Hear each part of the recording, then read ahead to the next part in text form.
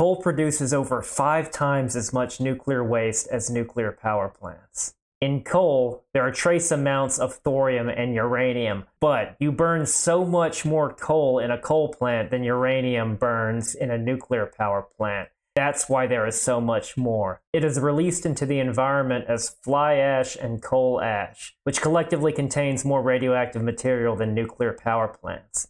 And look at it, it's a mess.